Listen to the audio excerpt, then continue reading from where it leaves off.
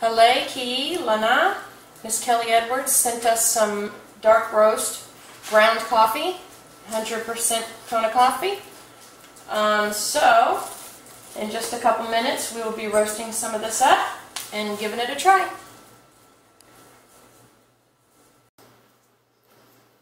Alright, here we go. Time to make some dark roast coffee. It is 2 tablespoons per 6 ounces of water.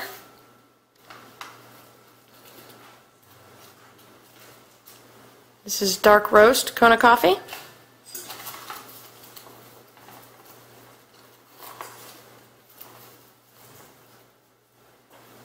Measuring it up.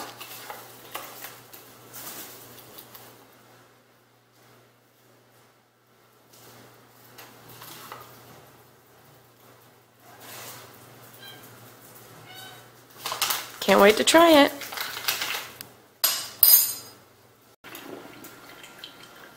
It's brewing up a storm already. It smells nice, actually. It smells very good.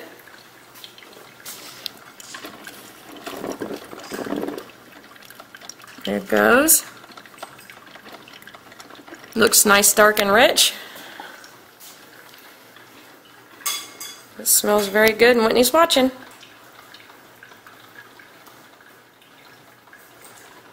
I like the sound of it. That sounds really cool. We will have coffee shortly. Alright, here we go. We're going to serve up the dark roast Kona coffee. Go ahead. A little bit of cream and sugar, not much.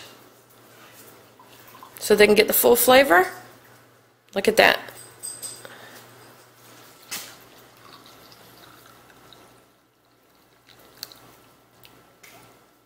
Almost 2 full cups. With just a little bit of sugar.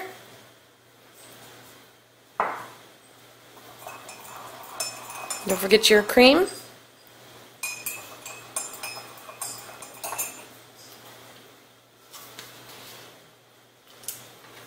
And what's nice about this company too is the earthquakes and the tsunamis in Japan.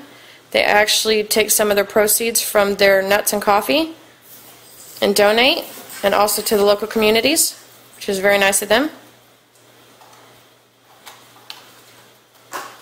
So you can check them out at hklcoffee.com, and they're also on Facebook.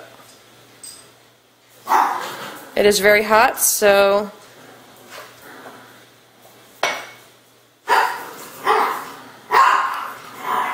very good. Here we go. They're going to try it out.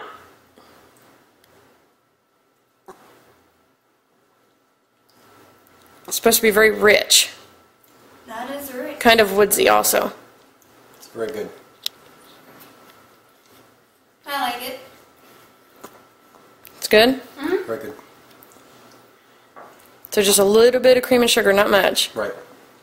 So what would you describe the flavor? Does it taste rich and pure? Yeah. I would say it tastes very rich and pure. A nice, strong coffee flavor. Much better than anything you can buy at the grocery shelf. You too, Whit? Yeah. I agree. Right. Well, thank you, Miss Kelly Edwards, for sending some more stuff out. We are enjoying the coffee and the nuts so far. Go check them out, hklcoffee.com.